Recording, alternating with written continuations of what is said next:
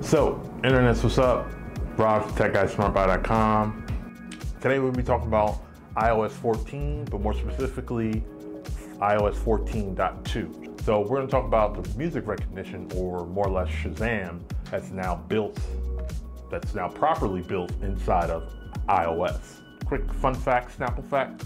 Apple acquired Shazam back in 2017, and they didn't really do anything with it outside of just being able to ask Siri, what song is this?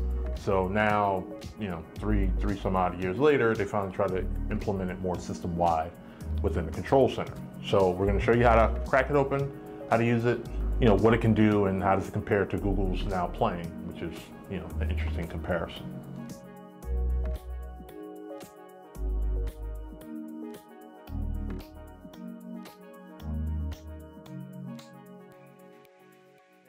The built-in Shazam is under what they call music recognition, and it's within the control center. And you might have to dive into settings to activate it. So that's pretty easy too. You dive into settings, go to control center, look for music recognition, not sound recognition. That's a completely different accessibility. People who are hard of hearing or deaf, people who can't hear, that's a different feature. So music recognition, hit the plus sign on that, and then you should be good to go. So how it works is that you access Control Center, you hit the Shazam button, and give it a few seconds, and then a notification bubble will pop up and tell you what song it is.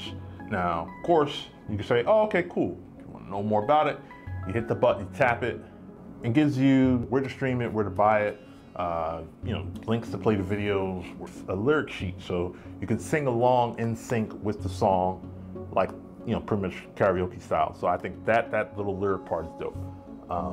But also, with the notification, if you long press it, it'll go into Apple Music. Now, the interesting thing is that Google has had this feature since the Pixel 2, and it's called Now Playing, and it's kind of using their own built-in thing. It's not using like SoundHound or Shazam. They're using their own just library AI. And so how Google's works differently, that it works automatically. Like, you don't have to press nothing. If music is playing, it'll tell you what it is. And then it works offline. So it's automatic, and then you could be somewhere where you have no data, and it'll still pull up whatever song it is. So Apple's Shazam method does require for you to activate it, take a few seconds, and then it requires an internet connection. So you need Wi-Fi or something for it to work. If you have nothing going on, it's not gonna pull up the song information. So that's kind of like, I wish they would do it. And the way Apple works with privacy and locking everything down, I doubt that will even happen ever, but stranger things have happened. That's kind of everything there is to know about it. I do prefer the Now Playing, just for the whole being able to work offline and then just work automatically. But outside of that, I do like the Shazam Apple integration, to sing along with the karaoke style, lyric for lyric.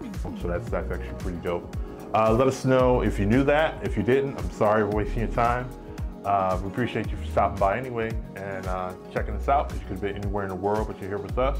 Don't forget to like, share, subscribe, and see you in the next video. Peace.